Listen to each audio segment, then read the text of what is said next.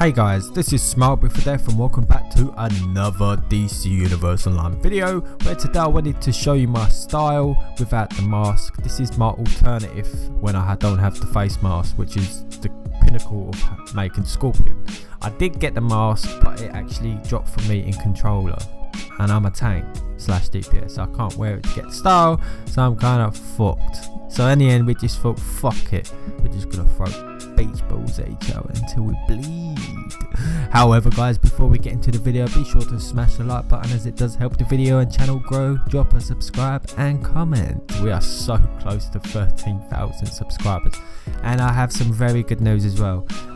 Square Enix have been kind enough to give me a early copy of Just Cause 4, which means I can play it for, what is it, about 4 or 5 days before it's released, get all that footage ready, and when the embargo ends I can post it. So I'll be one of very few to actually have footage, and I'd just like to say to Square Enix, thank you for the opportunity, salute, appreciate it. See guys, this is the YouTuber's life.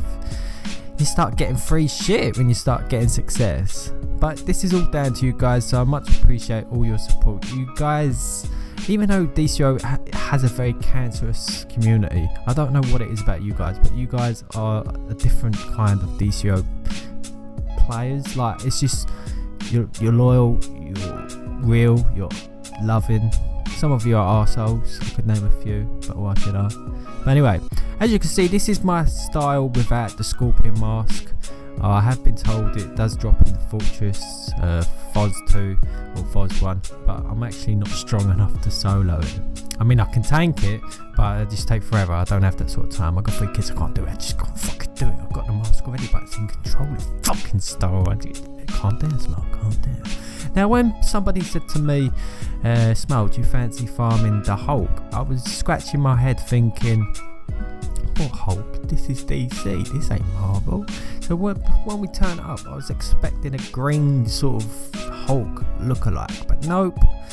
Huge shrimp with ketchup hanging out of his arse, literally a huge shrimp. And I don't know why it was attacking me. I'm not exactly that strong at the moment, but maybe I'm doing some good damage. Yeah? Maybe I am a beast, I don't know. But okay, is this worth killing? Just think about it. If you don't know what it is and what it gives you, you have to kill it 50 times to get 50 points for a skill point, of course. Now for those that have like 350 skill points or whatever, then this is a great opportunity to get a quick, or what would you say quick, 50 points. When I say quick, killing this 50 times might take a long time, so I would recommend killing it about 3-4 times a day maybe, or whenever you can. Slowly build it up, otherwise it becomes too repetitive, too boring, and you end up hating your own character. You end up hating your very own soul. This is Smart Before Death. I'd just like to do a massive shout out to, what's his name, Magneto, and Shadow Spike 97. He has a YouTube channel, we'll put it in the description if you'd like to check him out. I said I'd give him a shout out, and I'm a man of my word. So yep, I'll see you guys very soon with some Just Cause 4. Take care, and of course more DCO.